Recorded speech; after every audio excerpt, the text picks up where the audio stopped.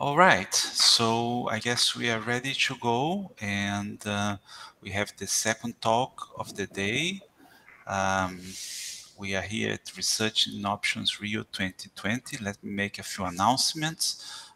First is that it's a real big pleasure for us to have a large audience that we have now. We actually have also quite a number of registered people in the in our conference. So we have, as of this morning, more than 800 registered participants. Let me also mention that this is a joint conference between IMPA and Khalifa University, where I am. And it's really a pleasure to have all these new participants in our conference. And finally, let me mention that our support comes also from Diamond Investment Fund, and we are very thankful for their support. So without further ado, let me introduce then Professor Lane Hughston. He is going to talk about pricing with variance gamma information. Lane, thank you again for being always with us for the last, I think, 14 years, 15 years, perhaps. Thank you very much, Georgia. And are you hearing me okay? Yes, perfectly. And I'm going very good. Okay. I'll begin now. So this is a piece of joint work with Leandro Sanchez-Betancourt, who's at Oxford. And the paper can be found in this recent edition of Risks, and there's a version on the archive as well. Of course, I'll put up this reference again just at the end of the talk. So let me begin by saying that what I propose to do is give a brief account of some new developments in the approach to information-based asset pricing that Dorje Brody and Andrea Macrina and I put together a few years ago. So this theory is concerned with the determination of price processes of financial assets from first principles. And what I mean by that is that the market filtration is constructed explicitly rather than simply assumed into existence as one usually sees in traditional approaches. So the simplest version of the model in the framework that we originally conceived is as follows. We fix a probability space and we consider a kind of simple asset that delivers a single cash flow H at some specified time in the future. And the cash flow is regarded as a function of a random variable, which we think of as a kind of market factor, which is revealed at time t. In the general situation, there can be many factors and many cash flows, but for the present, we'll assume that there's just a single factor X, and there's a single cash flow at time big T, and that the cash flow is given by some function H of X. So in this kind of situation, we'll assume for simplicity that interest rates are constant and that P is the risk-neutral measure. We require that the cash flow is integrable. We can abandon the restriction that the interest rate is constant and that P is risk-neutral measure and so on and so forth. But to keep matters concentrated on information flows, we'll make these assumptions. So in that case, then the value of the asset is given by this familiar discounted expectation in the risk-neutral measure. Since there's just a single dividend being paid at time t, the value of the asset can be obtained at other times little t before big T as a conditional expectation through a familiar formula. And we assume that the asset drops abruptly to zero in value at time big T, because that is when the dividend is paid. So here, FT is the market filtration, and what we want to do is model the market filtration explicitly. So in traditional financial modeling, the filtration is usually taken to be fixed in advance. So for example, in the usual widely applied Brownian motion type models in finance, the filtration is generated by an n-dimensional Brownian motion. But in the information-based approach, we don't assume that the filtration is given a priori. Instead, it's constructed in a way that takes into account the various structures of the information flows associated with the various cash flows of the various assets under consideration. So in the case that there's a single cash flow, the idea is that the filtration will contain noisy information about the market factor. But this is done in such a way that when time big T is reached, then xt is ft measurable. So this can be achieved by allowing ft to be generated by a so-called information process, which I'll call xi. The information process has the property that for little t greater than or equal to big T, then xt is measurable in the sigma algebra of xt. So then by constructing various examples of Cadillac processes having this property, we're able to formulate a variety of models. And the resulting models are rather finely tuned to the structures of the asset that they represent. So we find this useful because it offers scope for an approach to risk management. Well, there's been a lot of work done on information-based asset pricing so far using various types of information processes, including those based on Brownian bridges, gamma bridges, Levy-random bridges, and Markov bridges. And work has been carried out by quite a number of people, and I've mentioned some of the names listed in this paragraph. So in what follows, we're going to consider a new model for the market filtration based on variance gamma process. And the idea is to create a two-parameter family of information processes associated with the given market factor. So one of the parameters will be the information flow rate, sigma, and then the other will be an intrinsic parameter associated with the variance gamma process. This parameter, the second parameter, has the property that as m goes to infinity, then the VG information process reduces to the type of Brownian bridge information process that was originally considered by Dorji, Brody, and Andrea, Macrina, and I. Well, let me begin by just reminding you of a few details about gamma processes. So we'll let kappa and m be strictly positive constants. And then by a gamma process with scale kappa and shape m, we mean a Levy process, capital gamma, such that for each value of t, the random variable gamma t is gamma distributed. So this has a well-known density, and I've exhibited it explicitly here to show the dependence on kappa and m. Now you can work out the expectation and the variance using this density, and one finds that can be expressed in terms of kappa and m, and these formulae can be inverted, so that shows you that the parameters of gamma process can be worked out if you know its mean and variance at any time.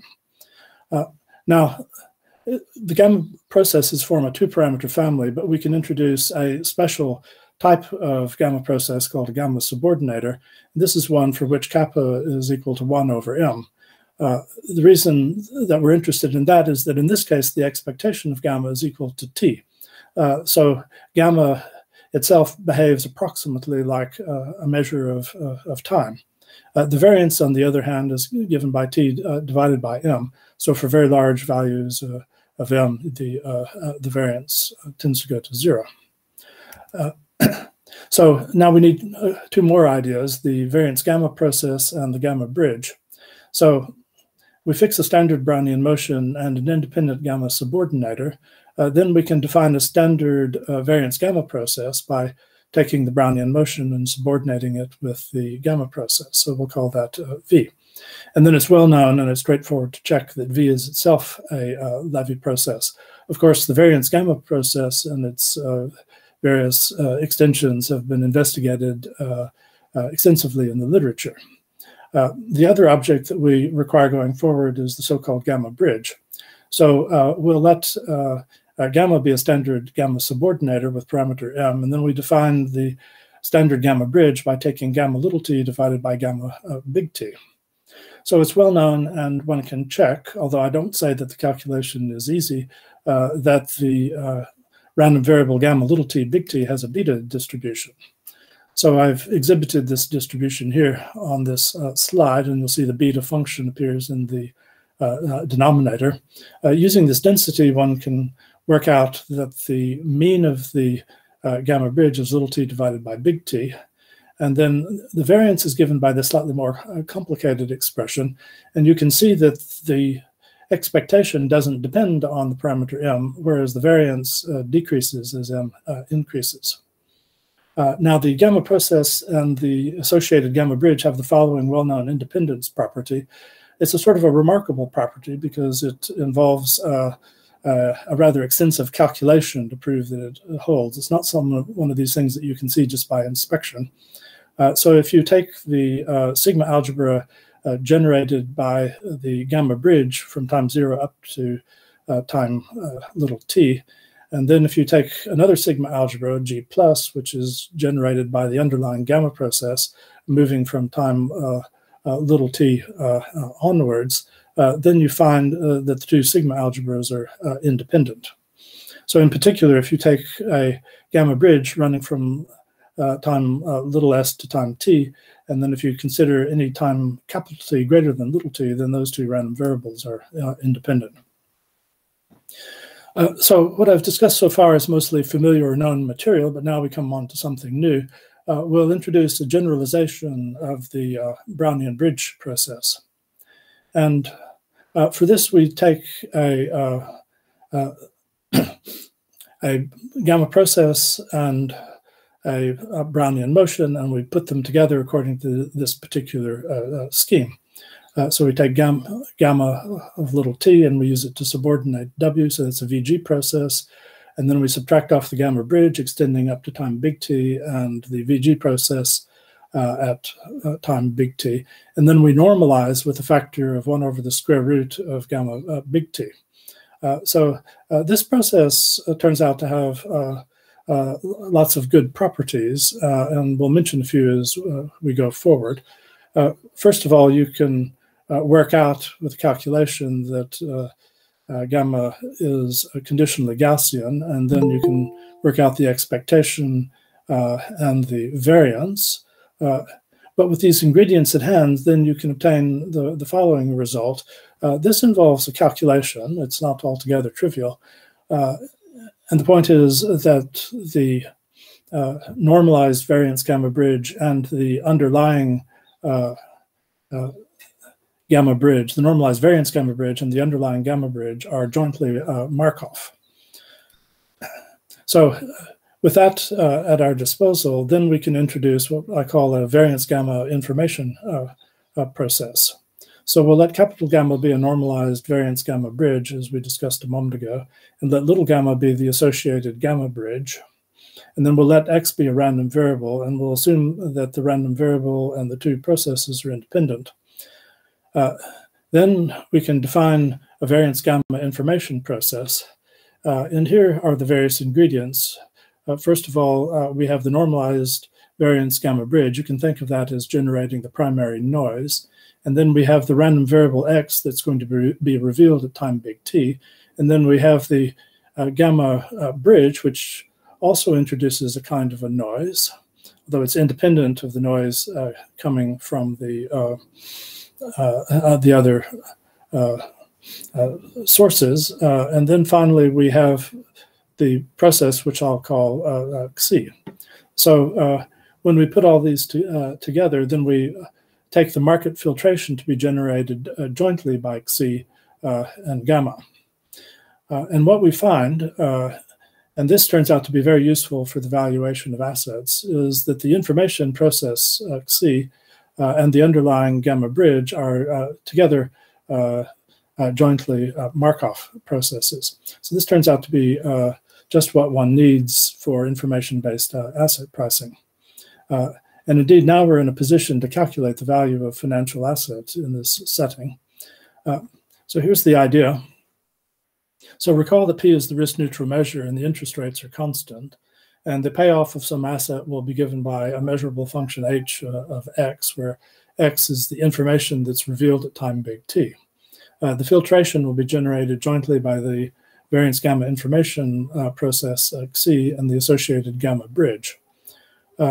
Then making use of the Markov property, the joint Markov property of Xi and gamma, then you can show that the conditional expectation of the payoff of the asset, given all of the information available up to time little t, can be reduced to the conditional expectation depending on just the current value of the information process and the current value of the gamma bridge.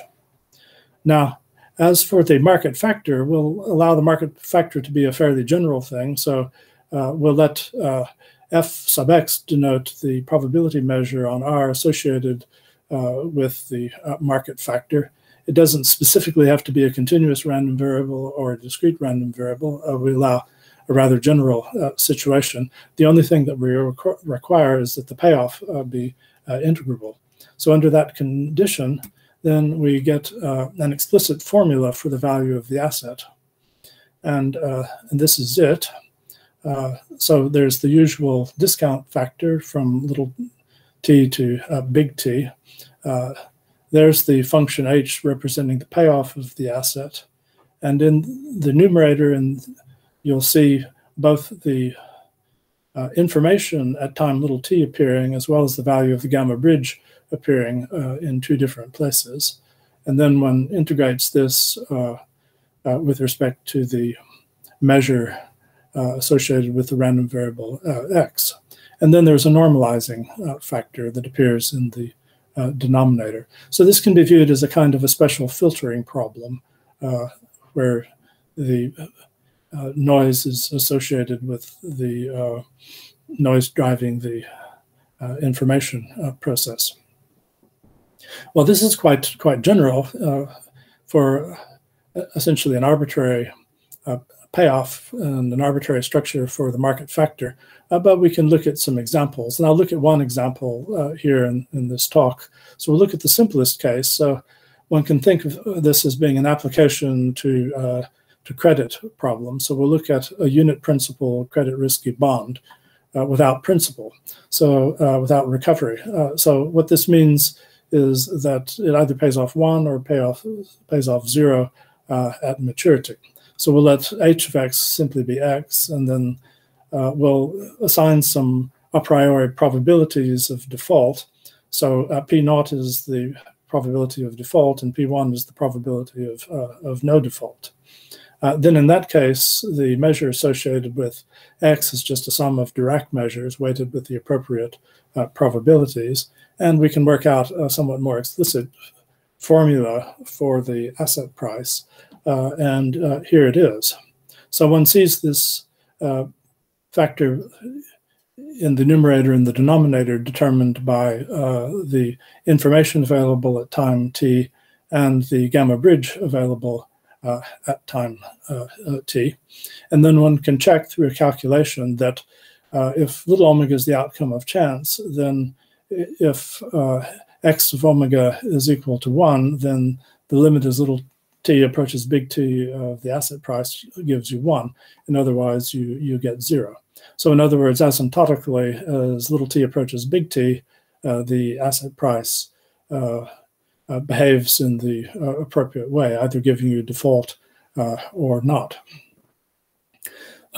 So just glancing at this formula, you can't necessarily visualize what the behavior of the asset looks like. So we can plot the results. So I'll show two figures below where we plot sample paths for the information process and for the values of the bonds. And we're going to do this for various values of the parameter sigma. So remember, sigma determines essentially the rate at which the information is delivered. So what we'll see in this chart is that if sigma is equal to 1, this is a relatively low value for the flow rate, given the other market parameters. So this means that the information processes can't really be distinguished from one another until one nears the end of the time frame of the year. So this means that if the bond is good for 1 year, then it's only in the last days or weeks that one sees from the behavior of the price that it's likely to default or not. But on the other hand, for higher values of the information flow rate, one can see the effect of the default at an earlier stage. And for the highest value of the information flow rate, then the outcome is visible early on. So, well, here are the charts. So on the left, you'll see a plot of the information process. So this is going from time 0 up to time 1. And these on the right, you see the price of the bond. So you'll see that the bond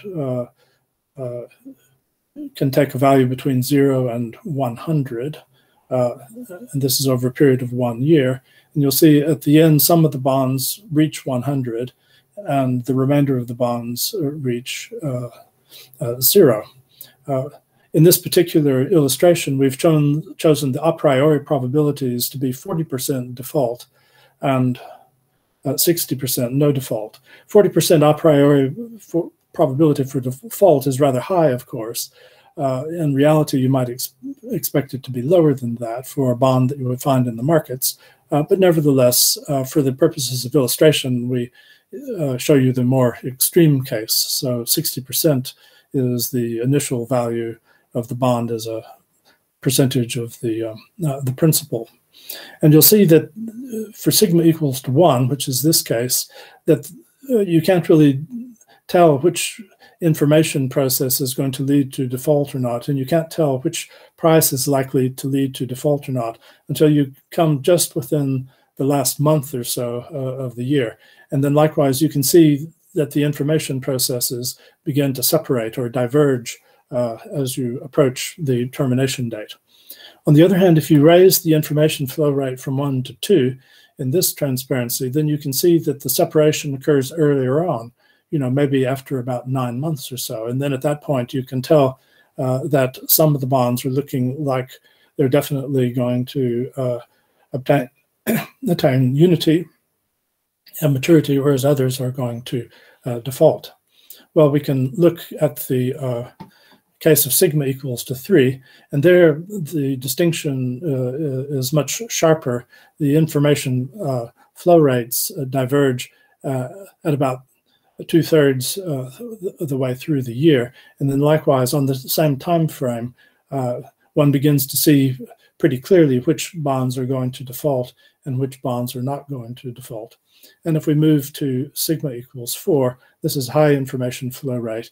Then about halfway through, the information processes begin to clearly diverge. And then likewise, about halfway through the year, most of the bonds, although not necessarily all of them, have given us a clear signal through their behavior as to whether default is likely or not.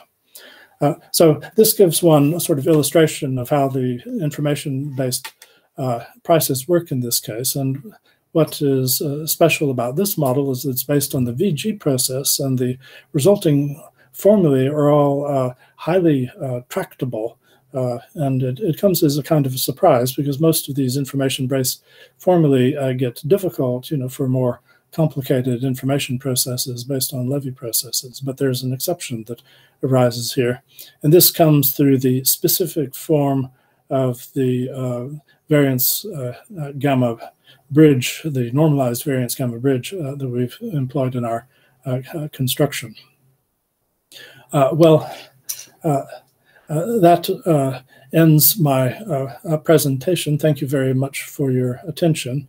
And I can draw your attention again to the details of the paper, which are included here. Thank you very much. Thank you very much, Lane, for this very nice presentation. And I'd like to open the floor, or perhaps the screen, to questions. In the meantime, while we don't have questions, I have one question about the calibration of the model. So what are the, how easy or how hard is it to calibrate this model? And have you tried to do some simulations, backtesting kind of things? Well, I should say that as far as testing with real data, we haven't got to that stage yet. But on the other hand, for calibration in principle, yes, that can be done. And here's the point, is that what I've described here is how to calculate or work out the price processes of assets that are driven by the particular type of market information process that we've specified.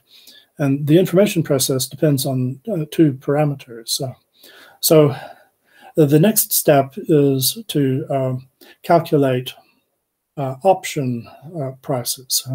So if you're given those price processes, like the one that I presented a few moments ago, then you can go back and say, well, what if there's an option that matures at some intermediate time before time big T?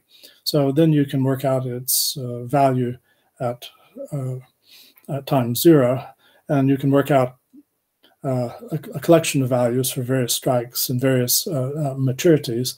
And then from that data, you can back out the information flow rate. And you can also gain some information about the parameter M. So calibration is feasible.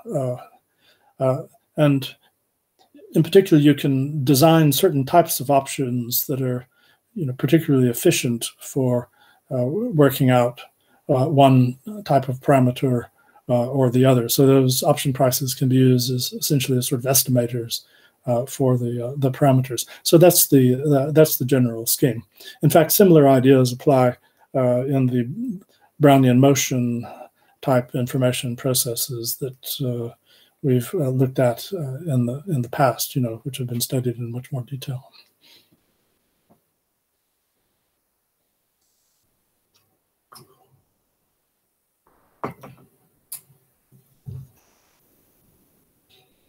Sorry. Yes, very good. So another question that comes to my mind and arises naturally is the fact that you only have two parameters here. Doesn't it make the model kind of very, very strict, very hard to adjust to changing markets? Well, you have to think of it this way, that this is as it were a preliminary study or a sketch for a class of model. I mean, it can be viewed as the analog would be something like geometric Brownian motion, which might depend on a small number of parameters. But once you get the hang of how to work with it, then of course one can generalize to models that contain functional degrees of freedom and more information, more parametric information that can be calibrated in principle to market data, families of strikes and families of maturities of options and so on and so forth. But there's no point in pursuing that until one has got the simplest models under control in some sense. I see. Okay. Well, I got one question from Sebastian Jaimungal here. Yeah. I'm going to read it.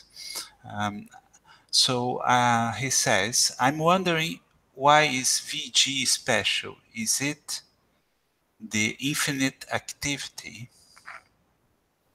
Okay. Well, infinite activity processes have been investigated previously in the context of information-based asset pricing, and in particular in 2008, Andrea Macrina and Dorji Brody and I wrote a paper studying models based on gamma-type information flows, and in this case, the resulting gamma bridge type of information turns out to be quite useful for studying problems relating to insurance. So this would be the case when the random variable x, if you like, the market factor, can represent, for example, the totality of the claims that an insurance company will receive by the end of the year. And then these claims accumulate during the course of the year, but the information process is given by a product of the gamma bridge and the random variable representing the total claims at the end of the maturity. So at any time little t, you know the values of all of the claims that have been put forward so far, but you're still trying to estimate the total number of claims that will occur by the end of the year. So that was the work that we did on using gamma processes and gamma bridges as a basis for the information. So the present model is related to that model in the sense that it also incorporates a gamma bridge, but it incorporates the analog of the Brownian motion in the form of the VG process. So if you like, there are two different origins of the noise in the model, one associated with the VG process and the other associated with the gamma bridge. The VG process is indeed very special, and that's what leads to the exact results that we're able to obtain. It's special in the sense that it leads, in the present context, to results that are mathematically satisfying. Excellent. Okay, so thank you very much again, Lane, and we are going to have a coffee break, a virtual coffee break. I thank you all for attending, and we are going to in about 25 minutes. In the meantime, if you like, please join us at our virtual coffee break that's going to show in the YouTube. Okay, thank you.